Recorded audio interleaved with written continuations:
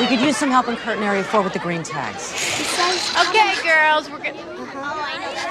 Girls, can I have your attention, please? You! Yeah.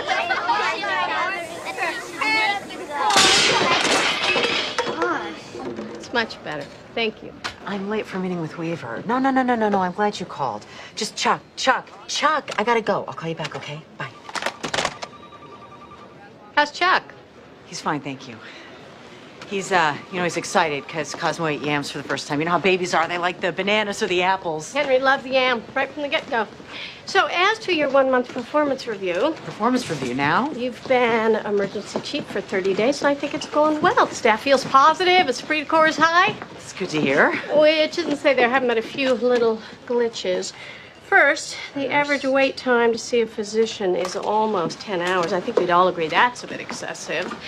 Second, we had a record number of patients leave without treatment, which resulted in a record number of complaints coming directly to the administration. That would be me. Yes, Kerry, I've tried to... Third, the number of bounce backs in under 48 hours was up 11%, signifying an increased rate of misdiagnoses, improper treatment, and really just poor follow-up planning. Kerry, you can give it to me straight. If this isn't working Oh, out... don't be silly. I think you're doing a great job. I just wanted to make you aware that there are still many problems for you to work on. And if there's one word I can't emphasize enough, Susan, it's leadership. That's it. Carry on.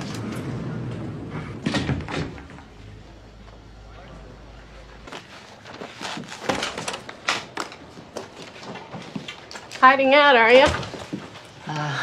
Maybe. Sometimes I'd use the utility closet instead. Worse lighting, but more privacy. So, how's it going? Good. Oh, actually, it blows. Every time I turn around, I'm either offending someone or hurting someone's feelings or acting like a total crab. Tell me about it. Sucks to be in charge. So what do you do? Oh, get used to not being liked. That's it? That's your advice? Look, it's what we as women have the hardest time with. We want to be liked, care what people think. But the fact is, when you're in a position of authority, you're going to piss people off, and you're going to lose friends. Thanks. Hope it helps.